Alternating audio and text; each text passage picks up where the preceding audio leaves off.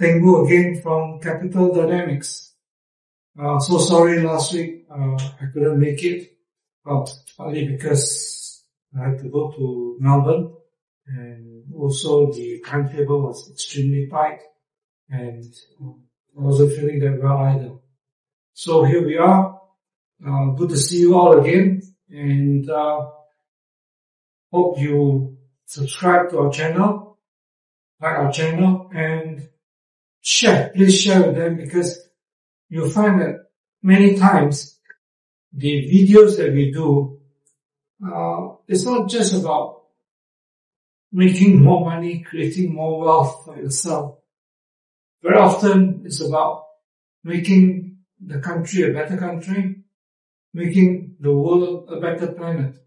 So the more we can share this sort of positive values, positive messages, the better the country will be, the better this planet will be.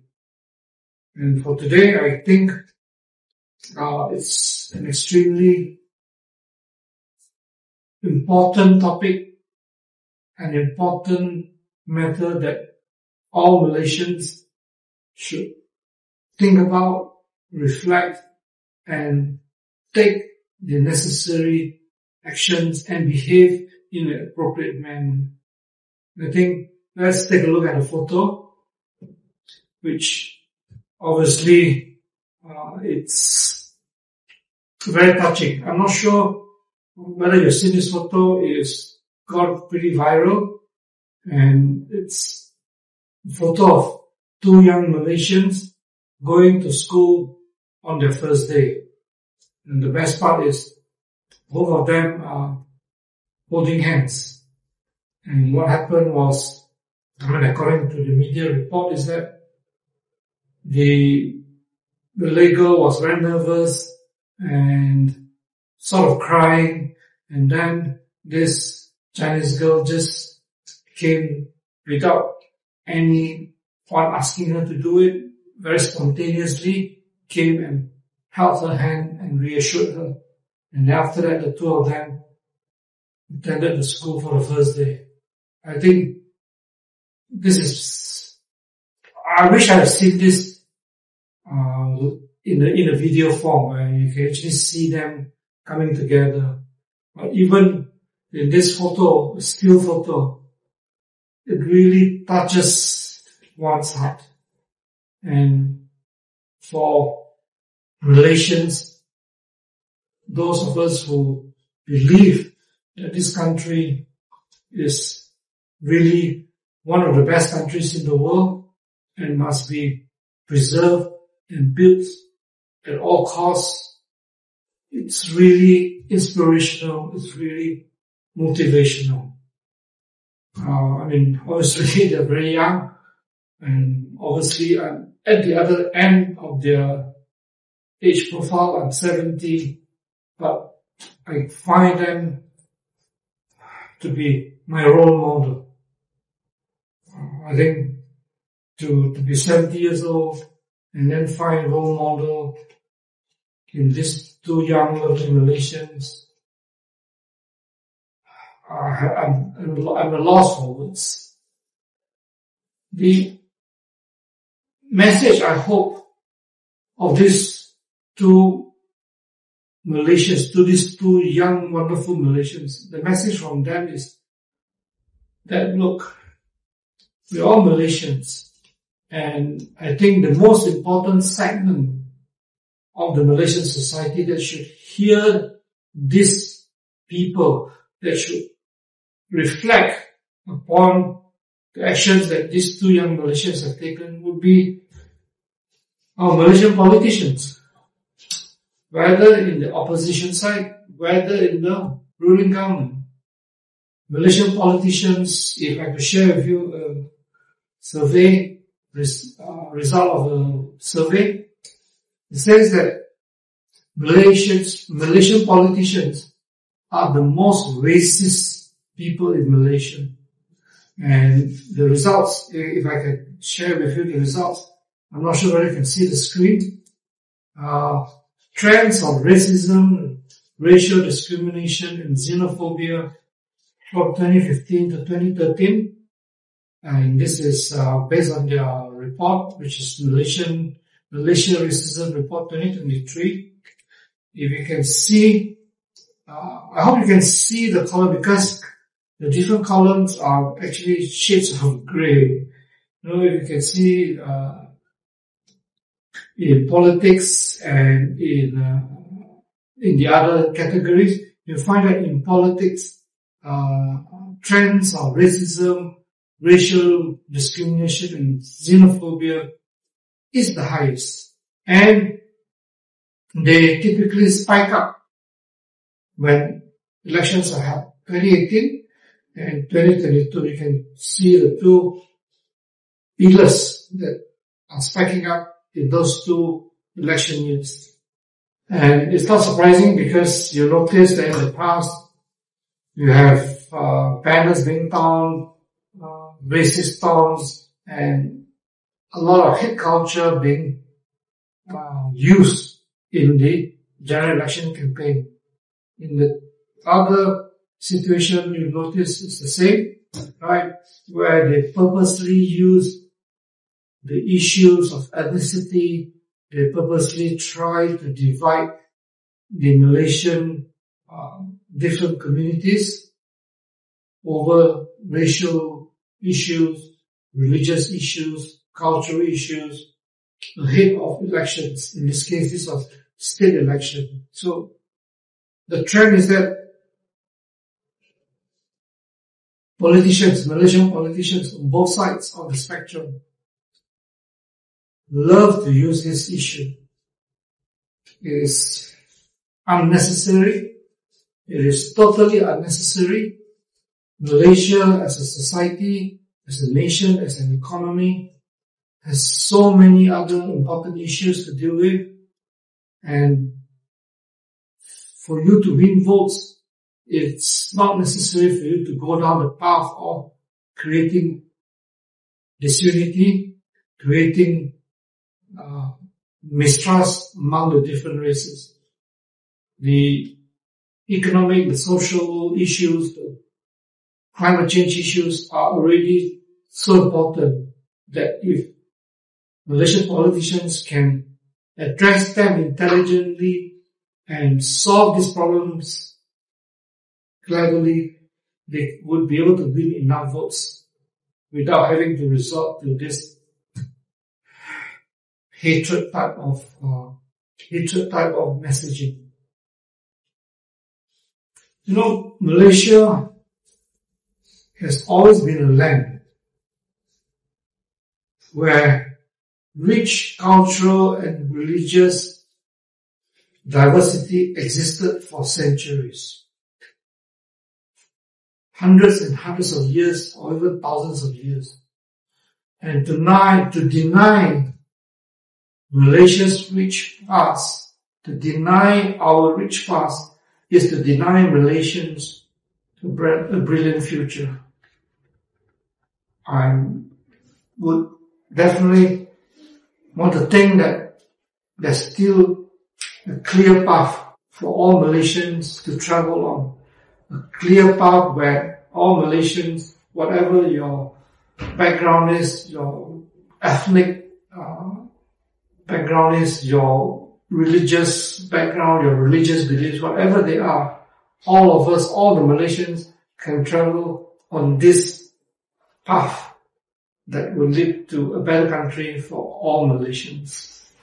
I was in Penang recently, and I purposely went to Butterfringhi because I wanted to capture something that maybe many Malaysians are not aware. I will play this video with you, but what I was trying to do was, here I am on the beach of Butterfringhi, and imagining myself to be coming from India, from the South Indian continent, from Middle East, centuries ago. And if I'm a Muslim trader or an Indian trader coming to this part of Southeast Asia, the Malay Peninsula, I would have been on the sea for weeks.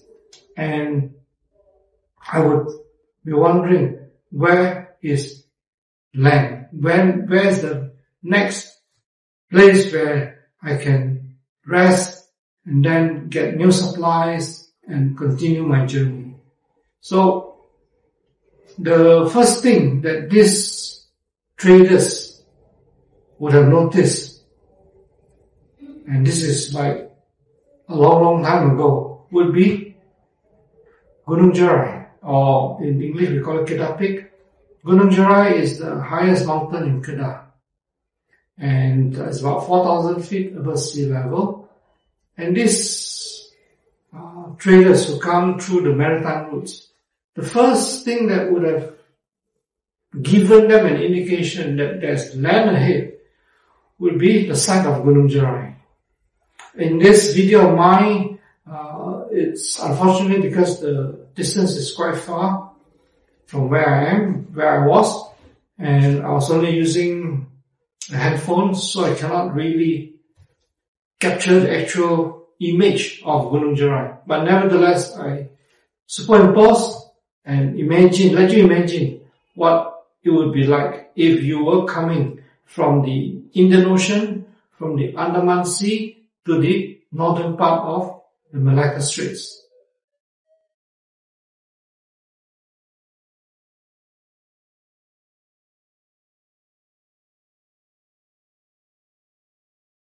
The mountain over there is Gunung Jerai, or what we call Kedah Peak.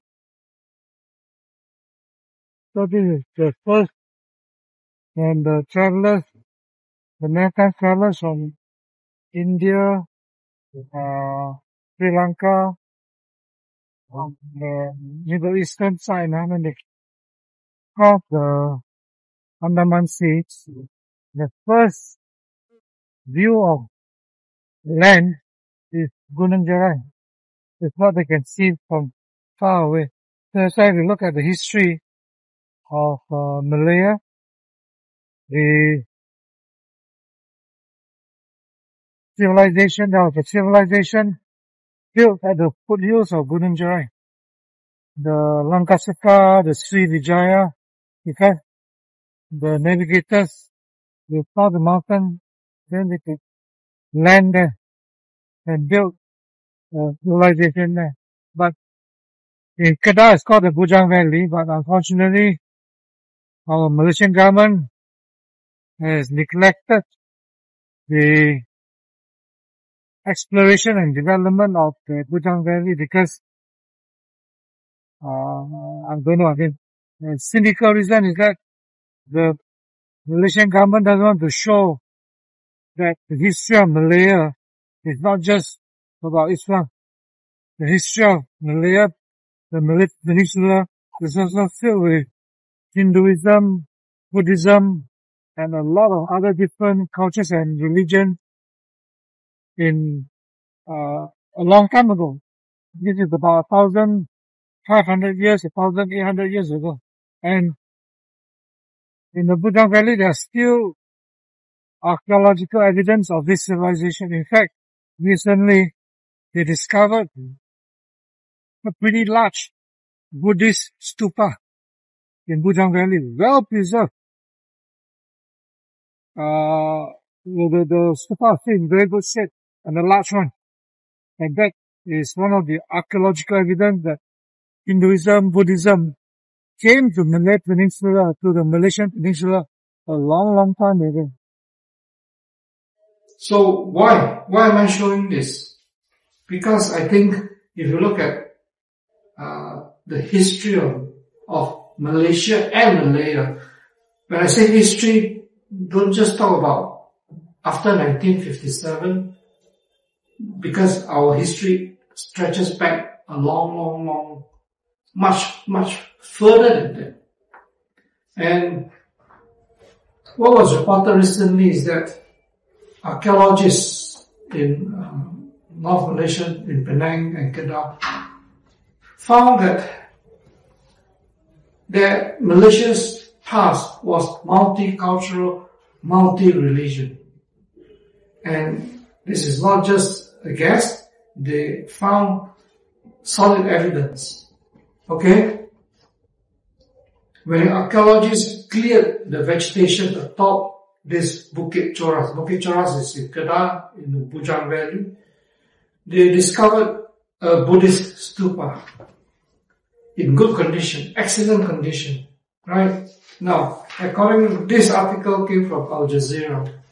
According to the Al Jazeera article, the stupa was isolated in the northern side of Mount Jerai or Gunung Jerai, unlike the other 184 archaeological sites discovered in the Bujang Valley in Kedah. Right? Nasha, who is head of the archaeological team, said the stupa measured 9 meters long. That is about 30 odd feet. That's very long and big. And it is the most important discovery, right? Because the statues of Buddha were found in good condition and they were found in areas that have not been found, that didn't show this type of archaeological evidence before. And according to the archaeologists, this statues was thought to be found only in Java and Sumatra and Indonesia and India at the time. But now they discovered that it also existed near the Bujang Valley at the foothills of Gunung Jerai in Kedah many centuries ago. This is him, Nasha Rosila, who led a team of scientists who unearthed the Bukit Choras stupa. So, the Bujang Valley is actually also linked to the Lankasuka, Srivijaya, very ancient kingdoms in modern Malaya. And the Bujang Valley showed that an ancient civilization once was thriving there. And this was known as the ancient Kedah kingdom, which prospered between the 2nd and the 14th century. Of course, there are ups and downs, but nevertheless, it lasted around that period. And this kingdom predated the arrival of Islam in this region and stretches from the northern part of Malaysia into Thailand, right? And ancient Kedah was it was a rich and prosperous place because there was a lot of trade going on, and the traders from South India, Middle East, and then the traders from China would be able to transact in this area. And it was a community where it was multi-religious and all kinds of ethnic communities lived together without fighting one another. Right? In fact, there's some evidence to show that the population of this area was as large as what was found in Malacca during the 14th, 15th century. So, the archaeologist Nasha suggested that the findings in the area suggested that traders from China, India, and the Middle East came to Kedah, the Bujang Valley, to do business. And they have to, because at that time you don't have steamboats, steamships, you only have sailing boats, sailing ships, so they will have to stay for a prolonged period in Kedah, because then they have to wait for the monsoons to change so that they can use the monsoon winds to go back or come back again. Right? So Kedah was thriving, multicultural, multi-religious, and nobody fought against one another. This evidence, this fact about North Malaysia being a thriving global community is not just from the archaeological findings of the one that Al Jazeera reported. The travel records of the Chinese Buddhist pilgrims starting with Faxian. Faxian was around 402 AD, and then Xuanzang. Xuanzang is the more famous one, who traveled around the middle of the 7th century, and then Yiqing. Yiqing is the later part, was about 30 odd years later than Xuanzang. But Faxian and Xuanzang took the overland route. That means they travel from Chang'an or Xi'an now into the Gobi Desert, into Afghanistan, down to northern India, Nepal, and then down the way all to Sri Lanka, and then went back. Now, in the case of Yiqing, what is interesting is he took the maritime route.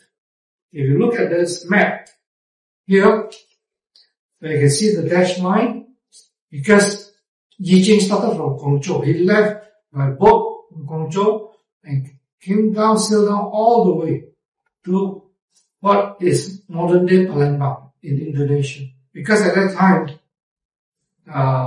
Palembang was at the center of Buddhism. It was a very rich, thriving Buddhist-based type of kingdom known as Srivijaya. And this Yiqing from China traveled there, and after that went up. If you notice on the map there, he went up to stay in Kedah, right? Can we just take a look at this? This was when he lived, and then he traveled, like I said, 30-40 years later than Xuanzang, but using the sea route instead of overland. So, in this case, what is interesting is this. He arrived at Srivijaya Palembang, and he stayed there for 6 months, learning the Malay language and the Sanskrit grammar for him to be able to translate the Buddhist sutras into Chinese. And then, from there, he went on to visit what they call the Malayan kingdom, right? And Kedah, or in this case, I'm not sure you pronounce it, Kedah. Now, all these are not speculation. All these are facts, because the Buddhist monks of Faxian, Xuanzang, and Yiqing, when they traveled, they wrote down all their travel details in their diary, in their logs. So these are all very well documented, and the travel logs are still in existence. So you find that these are not just speculation by some scientists or archaeologists. These are actually recorded, right? And Yiqing recorded his impression of the Kunlun people. This is an old ancient Chinese word for the Malay people. And he says Kunlun people have curly hair, dark bodies, bare feet, and wear sarongs. I think the part that reveals the most is wearing sarong. I think we know for sure that he is in the correct part of the world, and he was describing it accurately. Okay, this is from the archaeological findings around Gunung Jerai. This is from the travel writings of the 3 very famous Buddhist monks, which is about, Faxian was 402 AD, that's about 1,600 years ago, and Yiqing is 600 plus, that's about 1,400 years ago. That's a long time. So Malaysia or Malaya has been having this very rich multicultural past for a long time, long before any of the Malaysian politicians were born. More interestingly is the next fact that I want to share with you. This research was published in 2011, and if you look at the authors, right, Wanisa, Abdul Rajab, Muhammad Khairi, Suhua, Li Jin, and so on and so forth, there are about 8 or 10 of them. And these are all scientists. Like, for example, the 2 Wanisa Hatim and Abdul Rajab were attached to the Human Genome Center in USM, School of Medical Sciences. And then the Chinese, the Li Jin and Suha were based with the Chinese Academy of Sciences and based in Shanghai and the Shanghai Institute for Biological Sciences. So what is important about this research publication is that this is, I think, if I remember correctly, this was the first time where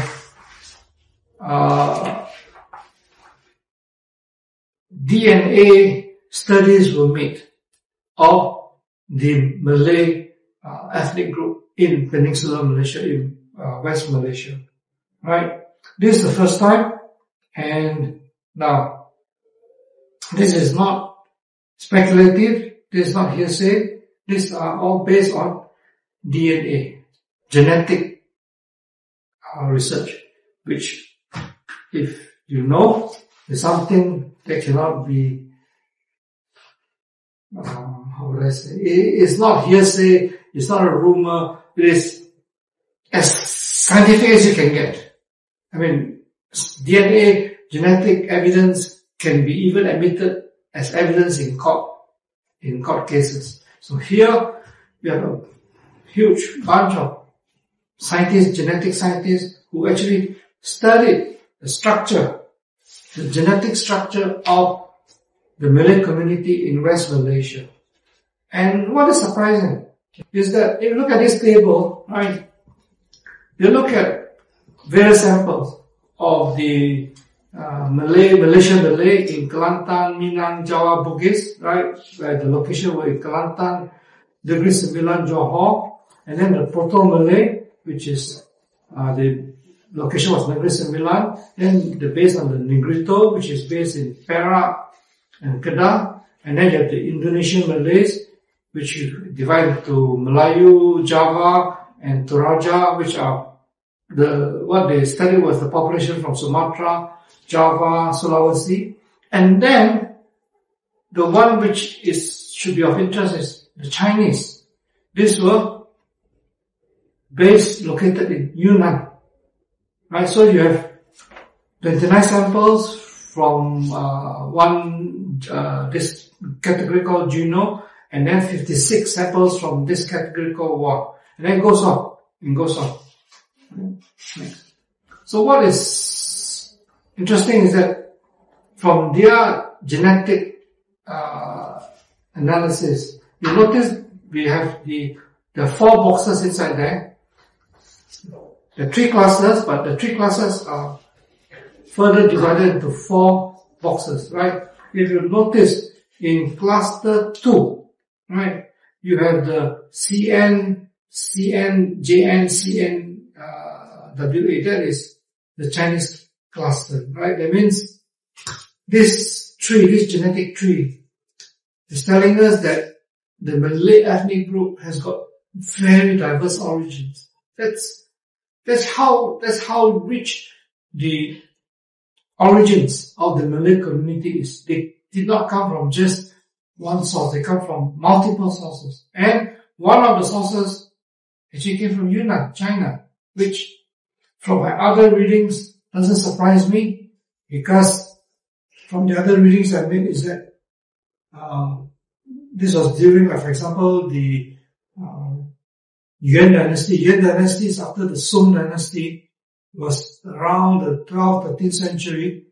At that time, there were a lot of Muslims who were traveling from Chang'an, other parts of China, into Yunnan. And then from Yunnan, quite a lot of them came down to the Malay Peninsula. So from reading from various sources, I can say that what the geneticists have found out, that there's a cluster of Malays that originated from southern China, is actually verified through other methods, through other approaches. Right? So I think one can say that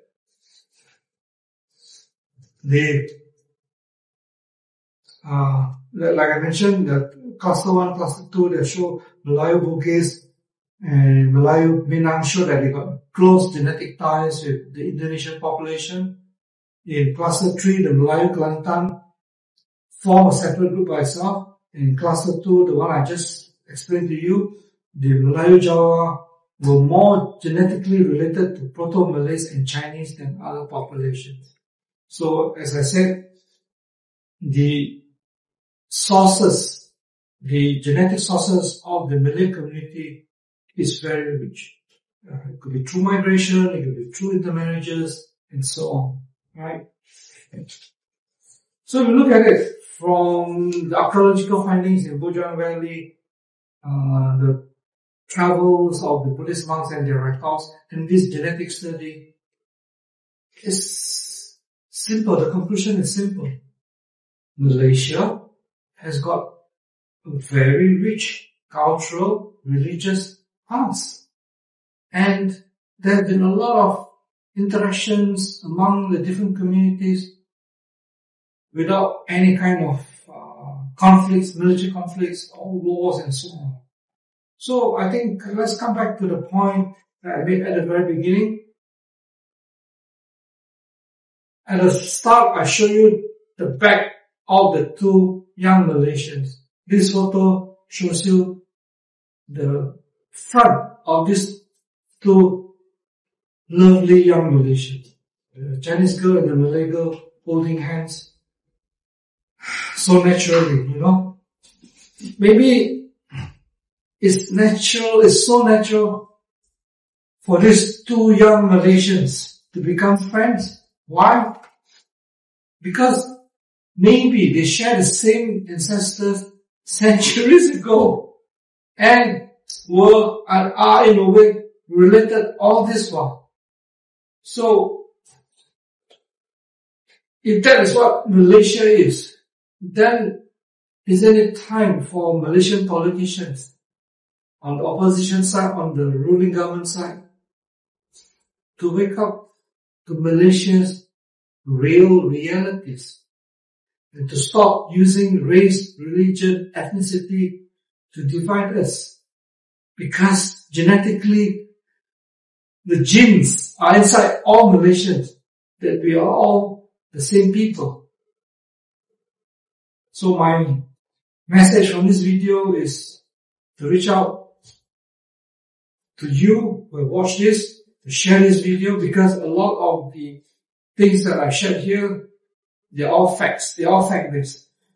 I didn't create the archaeological findings. I didn't create the genetic study. I didn't create the travel logs of the Buddhist monks 1,500 years ago. This is all fact-based.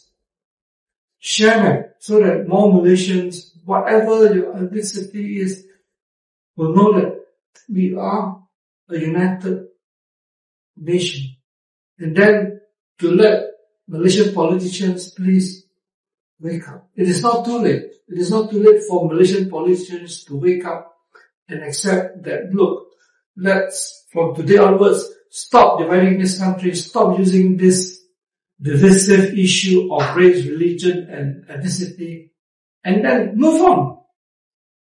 Because at the end of the day, Malaysia is, like I said, one of the most beautiful countries in the world. And it can even be better if only our Malaysian politicians can build this country on sound, solid foundation. Okay, I hope you find what I said useful, and please subscribe to our channel, because we will talk about topics not just about dollars and cents. We'll talk about topics that will create positive values, that will create a better community, a better planet for everyone.